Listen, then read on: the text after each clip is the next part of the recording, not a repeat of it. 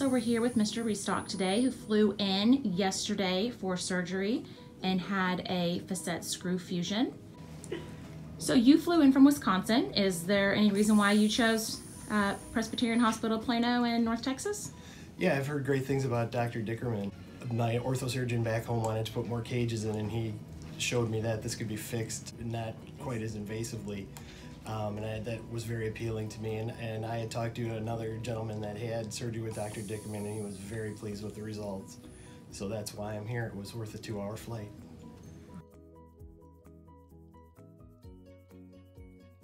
Doing really good, feeling good, very encouraged.